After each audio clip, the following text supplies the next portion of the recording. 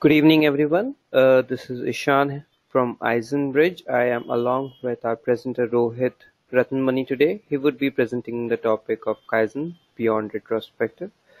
Rohit, over to you. Hi, thanks, Ishan. Hello, everyone. Today's session on Kaizen beyond retrospectives. My name is Rohit. I'm working as a Scrum Master team coach in my current role. I've been in IT industry for about last 13 years, working as started long back as an IT PM in waterfall projects. Now I've been working in agile projects, transformation projects for the last 7-8 years now. So that's about me. And outside my agile world, I also right now from last 7-8 months, I'm working as an agile coach for my own business. And targeting to be an ICF certified coach, maybe by mid next year. So that's my target right now. That's my Kaizen for you guys. So on this topic, basically when I started thinking about this topic, I was when I discussed with my colleagues, or when I worked with organizations in their Agile journey. And I asked them what's Kaizen for them. They always come back. They always tell we are doing retrospectives. We are going to have doing Kaizen. We are improving. We are just doing retrospectives. But from my perspective, there's more to Kaizen. It's not only about doing retrospectives. So Kaizen has much more meaning or essence, purpose.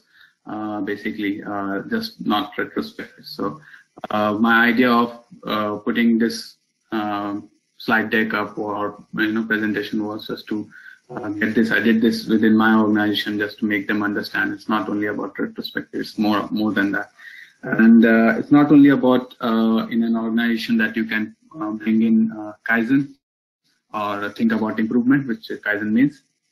It's within your own life that you have to work or improve continuously to be in the market, be competitive, achieve greater heights, basically.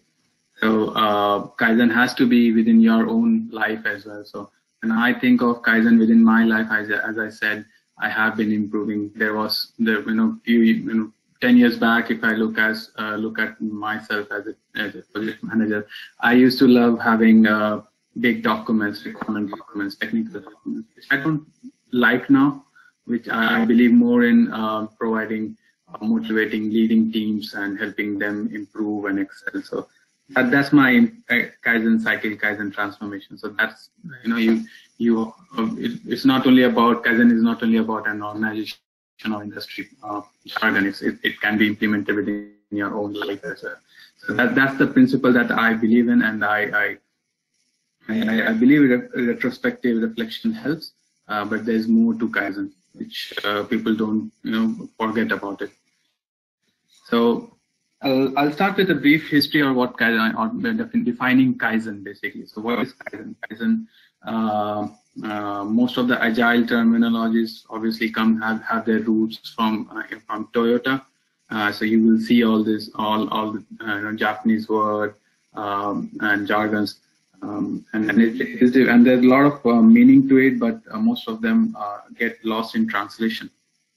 So Kaizen means changing for better, continuous improvement, for every day, everybody, and everywhere. Right? So we all need to change. We all know that. We all need to be there, trying something new, trying to improve what we are now. We have to question our status quo, but we still do that. We still continue doing the same thing again and again. And if you think, why is it we do this? It's hardwired to us. I think we are all resistant to change. It comes naturally to us. It's like we want to be in that familiar territory, even if it is hostile. But we will continue doing that. And at times even I become resistant to change. There was, I can give an example. Few months back, about two months back, in my organization, the management came up with an idea of doing hot desking, and the initial reaction that most of us had, or even I had, was, oh no, I'm not going to have a desk to myself. I have to roam around it. I'll be like searching for a desk every day. And I initially was resistant to this change. But when I continued doing this hard disking, and now I now realize I know more people within my organization. I know what's going on in different parts of my organization, not only about IT, but can relate to things that's going on in HR, finance, and I'm closer to all those things, so it helps. And and it's not only about if you would have heard Agile Transformation is all about changing mindset. But where is this mindset coming from? I know my mindset gets influenced by a lot of stuff, and one of those stuff is my organization culture around me. How my organization supports me or helps me trying something new, or that fear of failure, basically. If an organization is not willing to try something new, or does not award failure, it means the mindset will always be to resist change. All right. But how do you achieve this? We really don't know how to go about doing or delivering a change, right? And the fear of where do you start, whom do you involve, and how do you see it through? A change itself is a journey. It really, so all these points makes people resist change.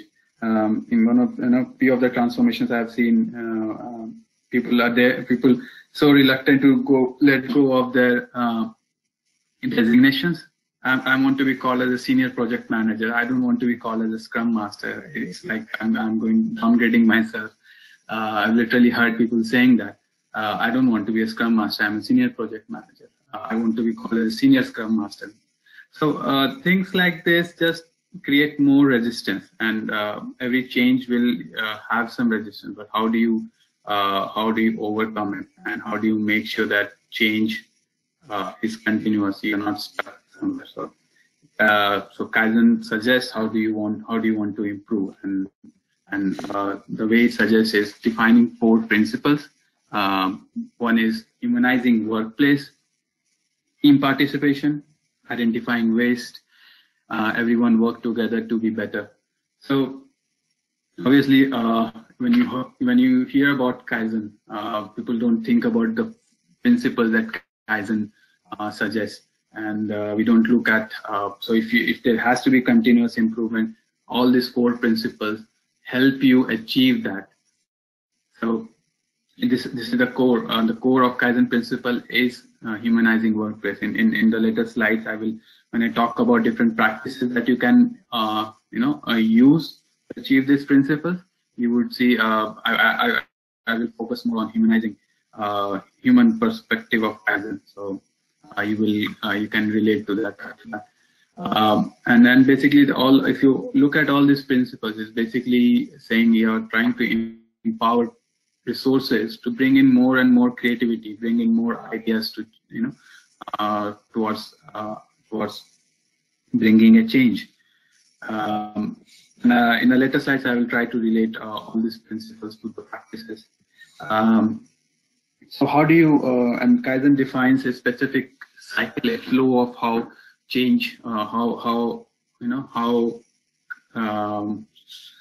Kaizen works. So it's called cycle of Kaizen, also called as Deming cycle. PDCA, plan, do, check, act, often called as plan, do, study, act, because the check is you'll not get a checklist. It's more of a study. So it's basically saying you need to understand, first of all, that you have a problem. You need to improve on something. You have some issues which you need to work on.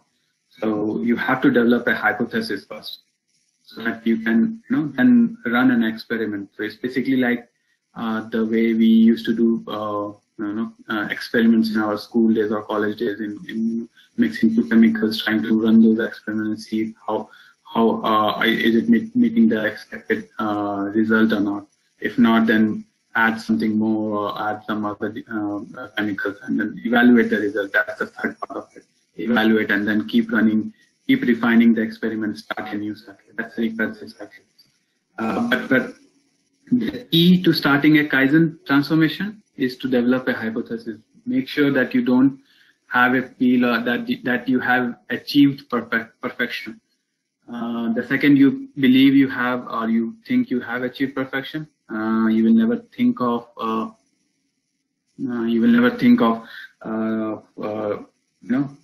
continuous improvement. You will not think of changing anything. It's like compensate. So a best example for this, Nokia. Nokia was one of the market leaders. But they were overtaken by their competitors.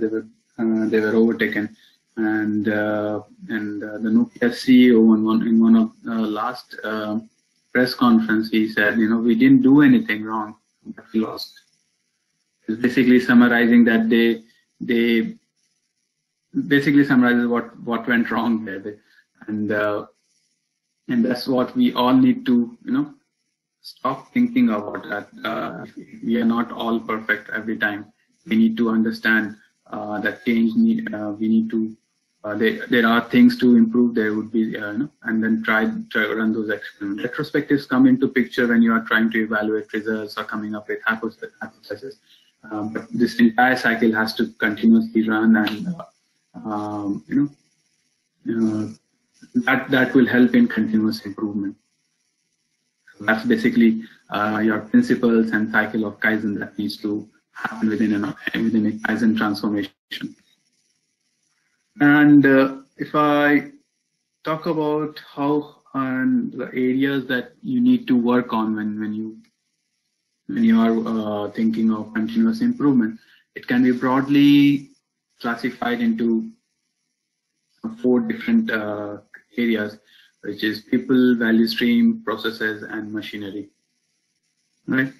So machinery, as in again in IT terms, it's more of technology and all. But as I said earlier, it comes from Toyota, from manufacturing backgrounds. So you will hear those manufacturing jargons. So there are different practices within these areas that will help you do or incorporate change. There can be impact mapping, whiteboarding, creating transparency, having Kanban board, DevOps, automation. Then all different practices, system thinking. In the next few slides, my focus for this discussion is only people, where I would like to discuss how you can help them change, help them improve, and focus on continuous change. Okay. So the other 3 would be more of what other practices can be used.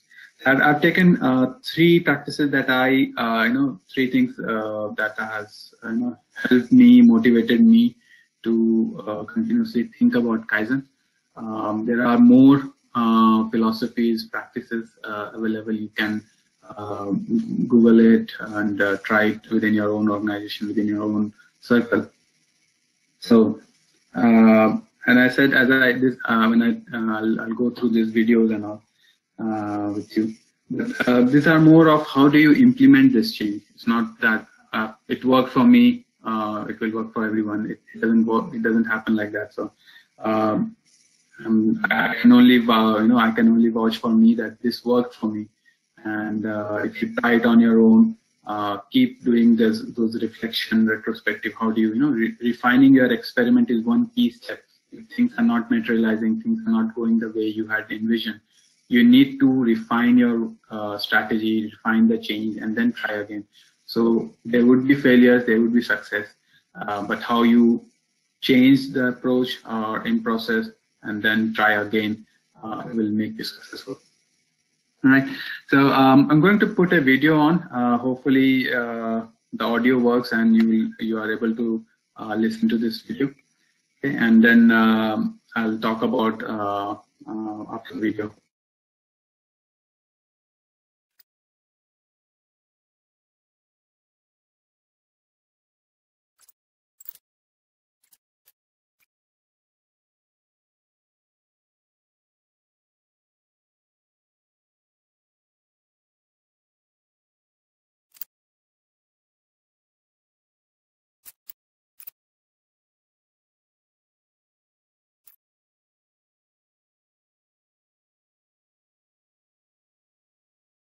the YouTube link. So if you listen or view this video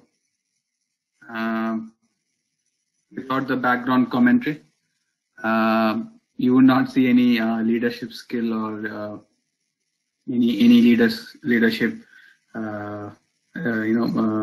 How to become a leader. You will not get that out of the video without any background commentary.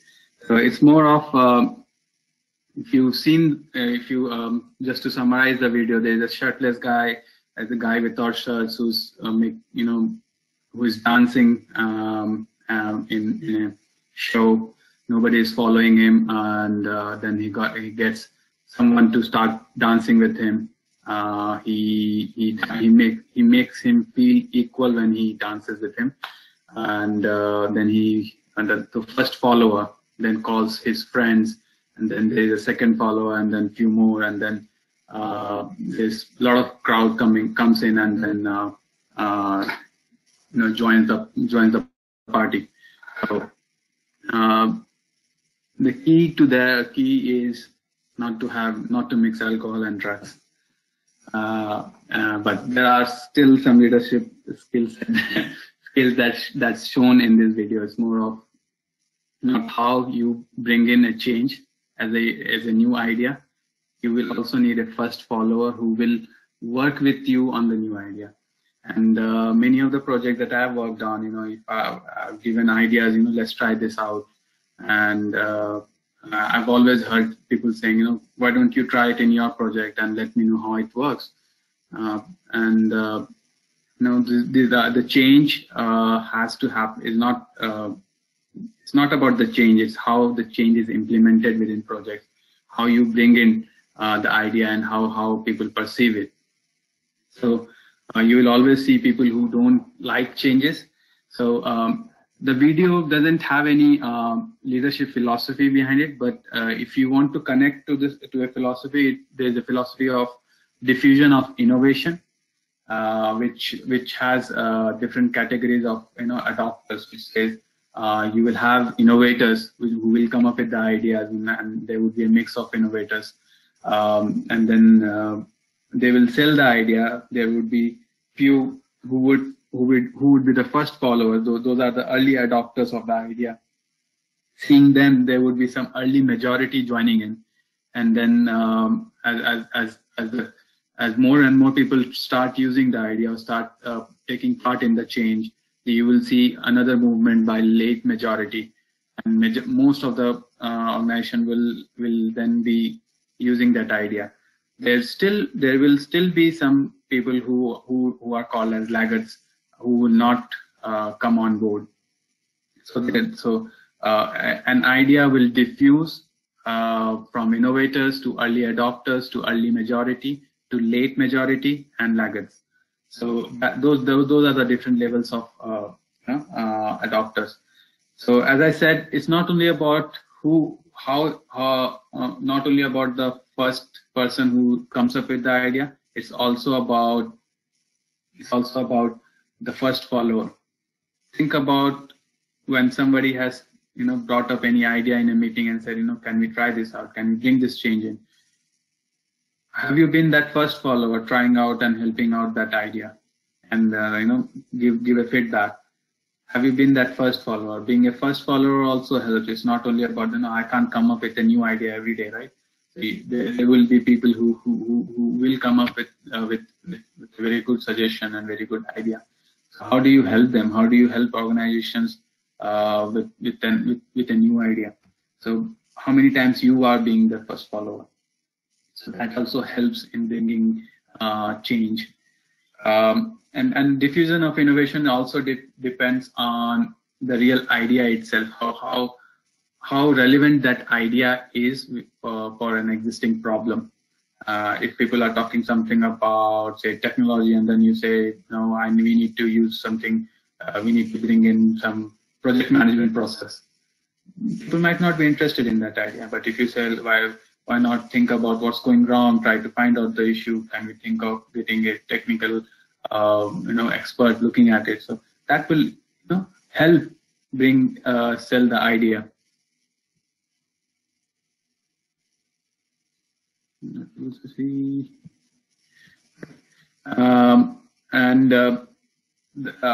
So I was talking about how do you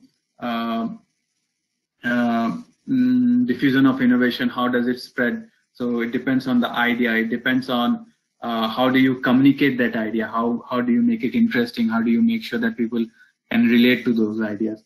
The third is on time. Basically, how much time do you give for people to learn it and start using it? And the last and the most important one is the social environment around this idea within the organization. So the four things that makes ideas spread within the organization is idea, communication, time, and the social. When you say social, it's more of organization culture. So that's diffusion of innovation, which relates to this video. So moving on, the next philosophy that I wanted to discuss was the fish philosophy. I'm not sure if everyone has heard about it. Play this video. Hopefully you guys are able to hear it this time.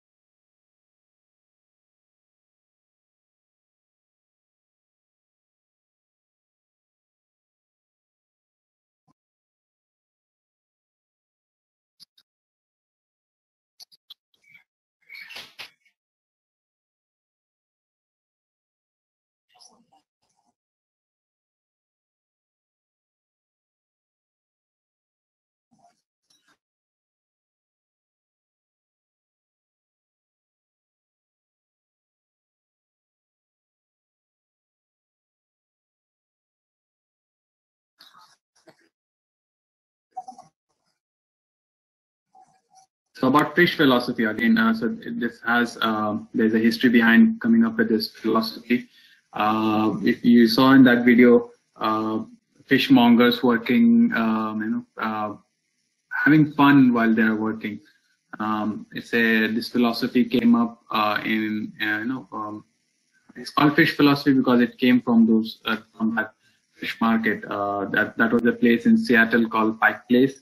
In early 90s, it was going to be bankrupt and was going to be closed. I think as per history, it says the manager there, it turned it around. He turned it around. He understood the hard work, the cold and harsh conditions that the fishmongers work in. It needs to change, and then he came up with this four key points of being there, play, make the day, choose your attitude. And if you read through it, you will realize, the first one says you need to be emotionally available for your people. It's not only about your own team or your own work. It's around the organization. You need to be available, and also for the client. You need the second one says play. You need to have fun. Yeah, and when you have fun, in your work, you are creative. You're coming up with new ideas. You're enthusiastic. The third one, making their day, making people, delight, having customer focus, making them, providing them something to remember you by, choosing your attitude. And it's, you can decide what you bring in to your work every day. And then you feel the same energy that comes back to you when you are interacting with your own attitude. So if you're not talking sense, the other guy will also not be talking sense. So, you might not be, if you relate it to what's going on within your Scrum team, you might be able to relate to this philosophy. In one of my engagement, I started. There was when I started in this organization, I was said this organization is all agile. We do Scrum, we do Kanban. And I was doing an agile assessment for them, and the first thing I saw was people were coming in their Scrum calls and then just coming in for being there, not for real essence of participating. So they were there, their body was there, their mind was not there. I've seen organizations hell bent on making sure that that employees work for a specific number of hours, which now if you see organizations who are in the Agile journey, they are changing that because they understand that if you don't provide a humanized workplace, that's the key principle, one of the key principles of Kaizen, you will not get the return. So if you want to improve, you can't just have the same inputs and expect a different output. So you need to have people think about doing things differently. And creating a workspace, creating an environment where people are able to feel needed, feel emotionally engaged within the organization, you will see the difference. This fish philosophy, it's not only within this place. You saw videos where doctors, even it's being used in multinational companies and schools to engage students. So you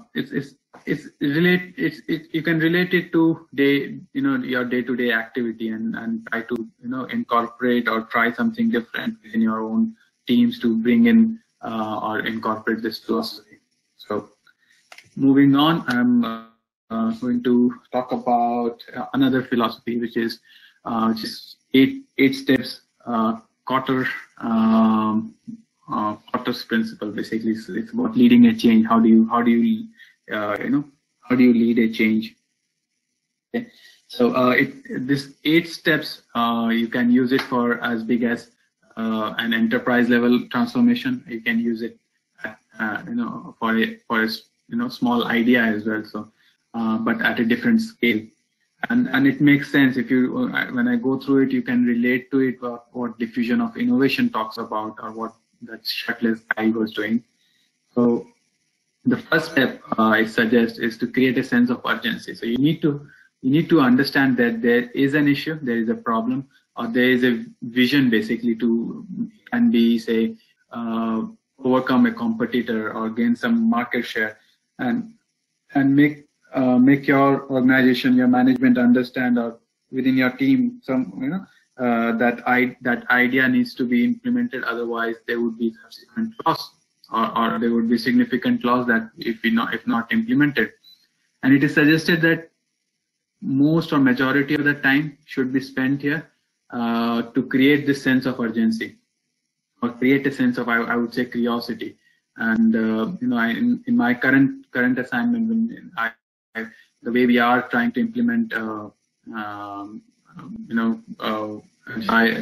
being agile within the organization, we started with a couple of products with we first of all, the first issue was we didn't have enough agile practitioners, scrum masters to work with all the product teams. We identified 4 teams, 2 products, and then we started doing scrum, and we are doing it, and we are showing it to everyone. We have our whiteboards in front of everyone. We have our dashboards on whiteboard. The team does daily scrum on the floor, so everyone can see that. So that creates a curiosity within the other teams. And when we started rolling out, we started working with other teams, and we saw people being curious to learn what's going on different. What's this change all about? What's going on with this team? And it helped us when we started working with the other teams, and because that curiosity made them come on board. So because basically they had reached a phase of early majority where they were willing to jump in and then start working. So creating a sense of urgency is the first step. Building a guiding coalition. So this one is to find out the leaders who can help you. So if it's in a bigger enterprise transformation, you need to find out leaders who can help support your decision, push decisions. So it can be across the organization. There can be leaders in finance, HR, in IT. You have to find people who will help your idea, help this cause. Followed by creating a strategic vision and initiative. This is where I feel most of the organization don't go in detail when they are doing the agile transformation, is to make everyone understand how their strategic vision impacts them. There's something called as objective and key results, OKRs. So if you have a vision, you break it down to the multiple levels, and then it should come down to the last person working in that chain, and he should understand what's the objective, how his work will impact the vision or the change that the management is putting in. So creating a strategic vision, which should be short, clear, it should have some emotional value, it should have some creativity. So I need to focus on that and get it out so that everyone understands it. Okay. Enlisting a volunteer army is basically communicating. As I said, if you don't communicate your change, it loses meaning. And if you let someone else pass on the communication, that idea, those emotions don't, it changes after every communication channel. So you need to make sure after you have enlisted a volunteer army, you have those first followers.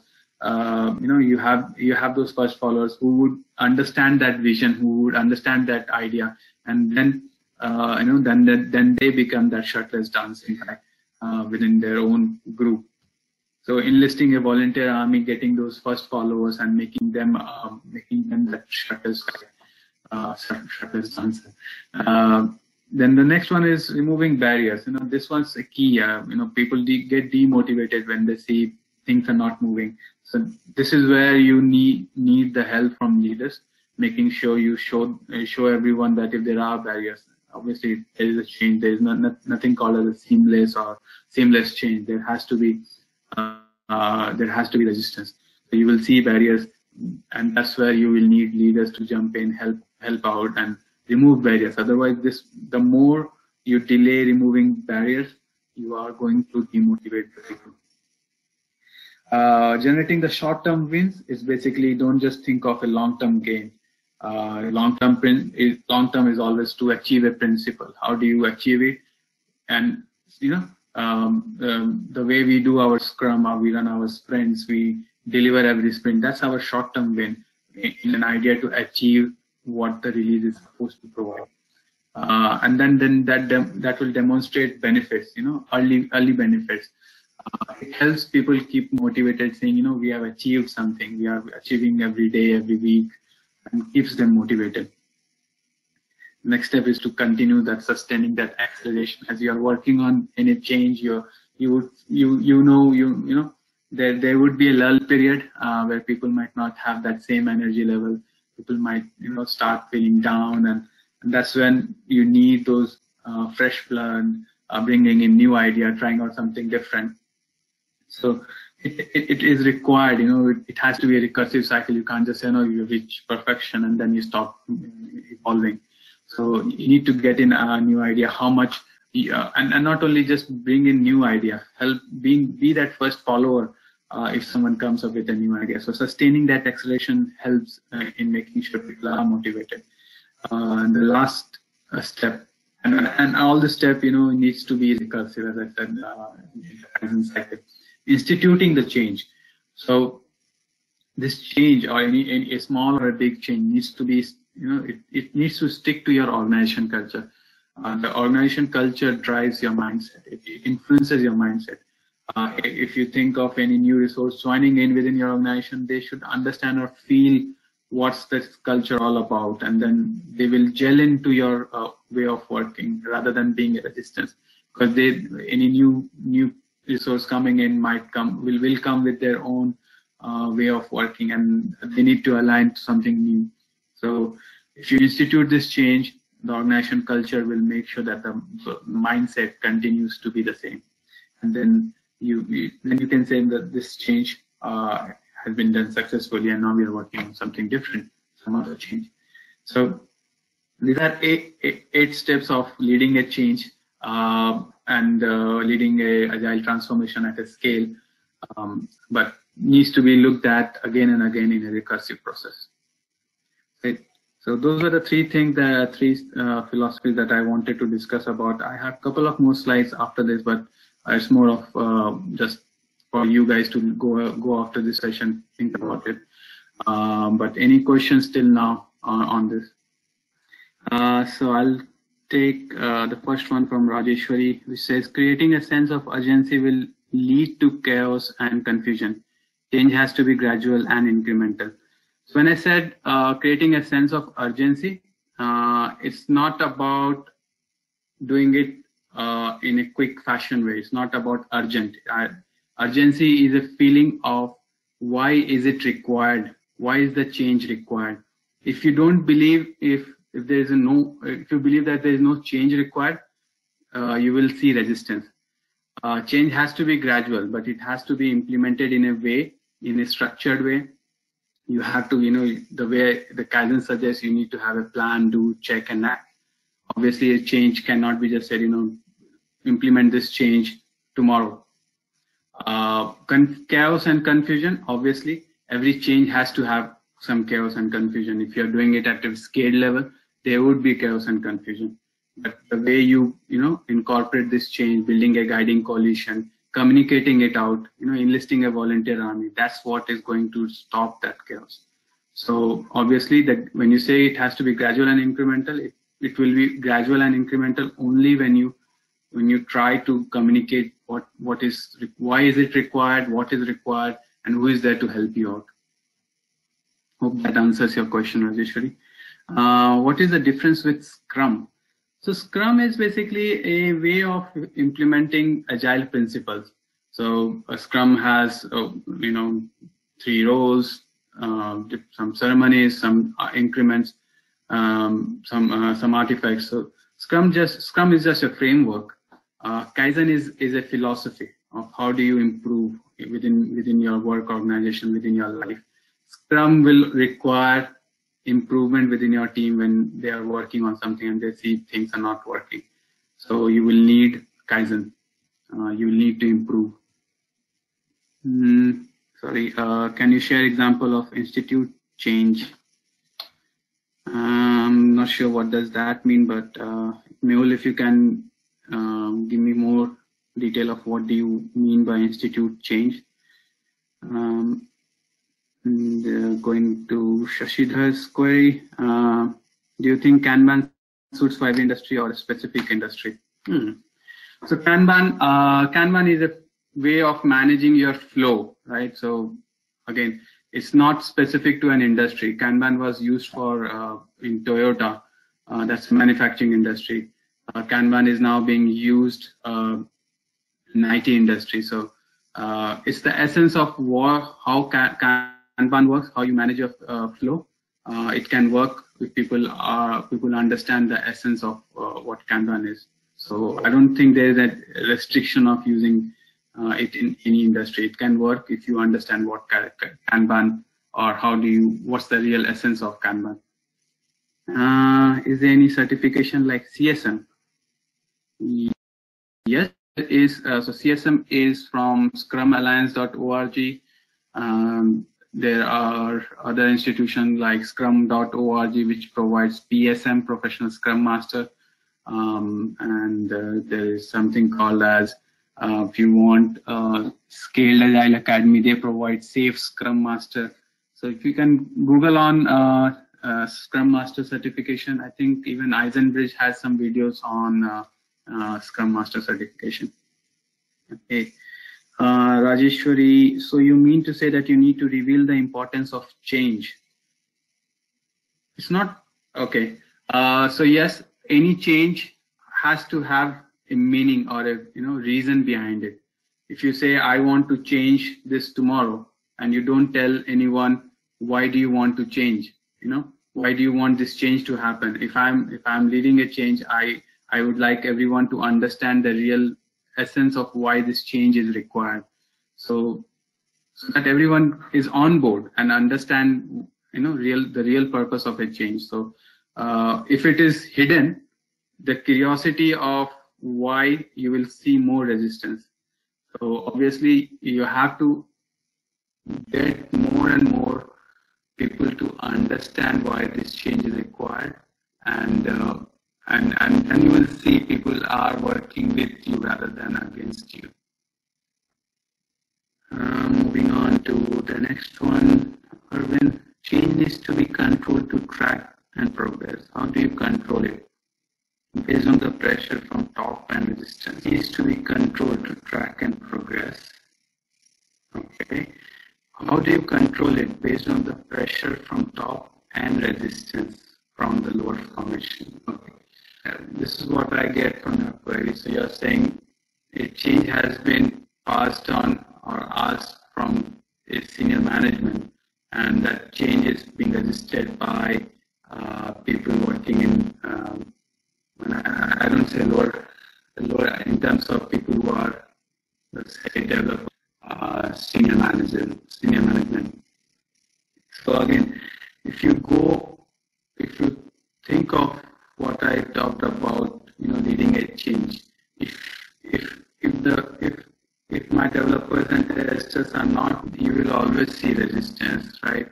So if the top management has thought of any change and not shared how their vision, or why is their vision, so why is so you need to understand the root cause of resistance first of all. Why is someone resisting a change?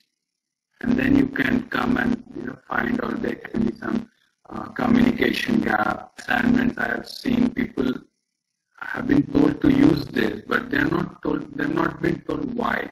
What's the purpose behind it? So if you make them understand what's the real cause and how they are getting impacted, how their work things like objective and key results, that can help. So and then you can measure your key results, or these OKRs.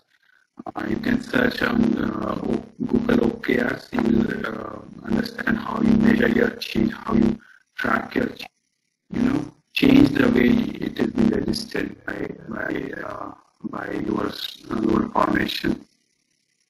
Hope that answered your question, Arvind.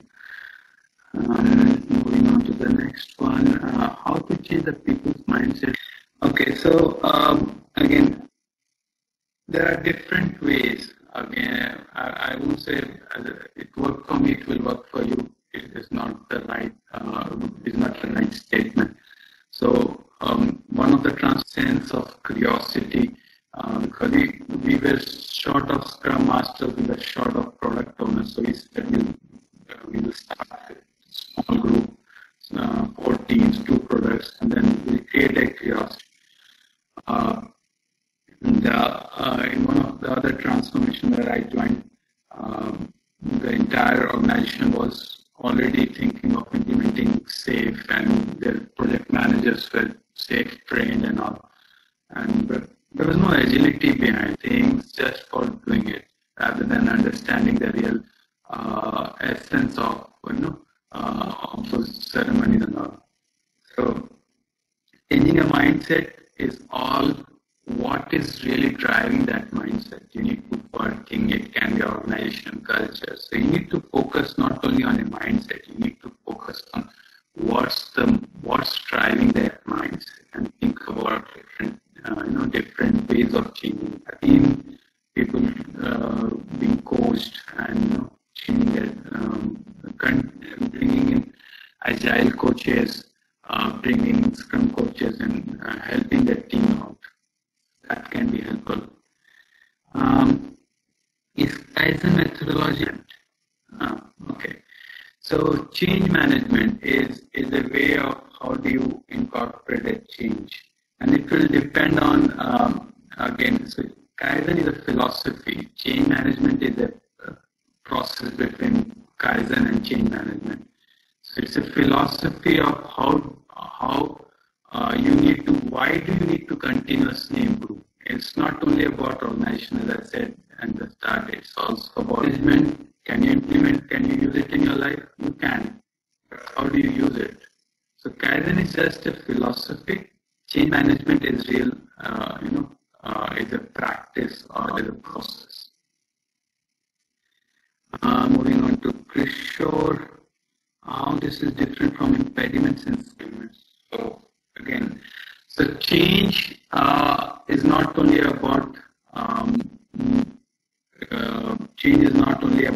removing impediments.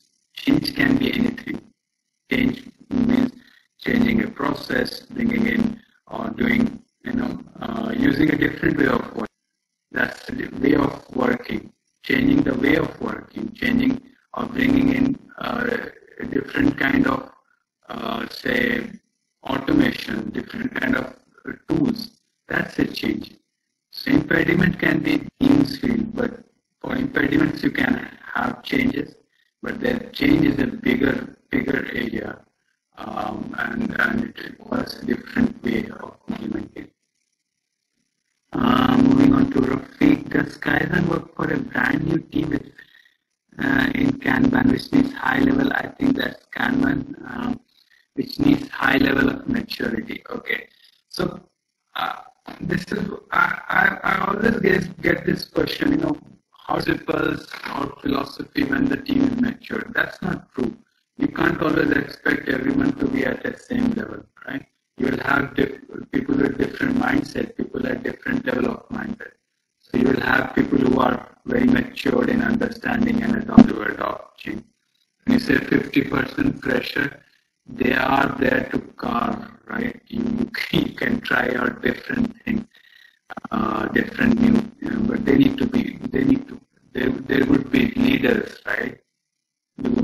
They can be, you need to find a leader first of all and see if they can get followers. So that's the principle about Kaizen, right? You need to have leaders and need to get followers for, spreading out your idea. It's not only Kaizen is not only for Kanban. First of all, it's not tied to any of the agile methodologies or framework. Kaizen can happen anywhere, everywhere. It can work in Excel. It is not tied to any framework or methodology. It's a philosophy which can be used anywhere, everywhere. Right? Right. So I'll wind up my session today with when I talked about Kaizen, there's something called as Kaikaku as well. Again, coming from Toyota's philosophy. So Kaizen is all about incremental, evolutionary, continuous change, time change. So there can be big transformation in terms of changing your strategy, approaches. Then you have to have different way of implementing Kaizen. And so Kaku Kaku suggests you need to have very good communication strategy with your team to pass on those ideas on why the change is required, and continuous change to an urgent change, basically. So there are different ways of implementing, but communication is one of the most important or key things in followed by Kaizen. And that's one of the key principles. So you can go ahead and think of how type of guru has ever anything happened to that organization. You can think about it. All right. That's it from my side. I also provide help, do life coaching if you guys need or want to understand more about life on LinkedIn. Drop me an email or tweet me, send me a message on Twitter. And I can help you guys. If you want to learn more about life coaching, what is life coaching, if you want to get some coaching session, happy to work with you. So that's from my side. Thanks everyone for joining the session. Hope it was helpful for you and you take some value out of it. That's from my side. Signing off now. Thanks, guys.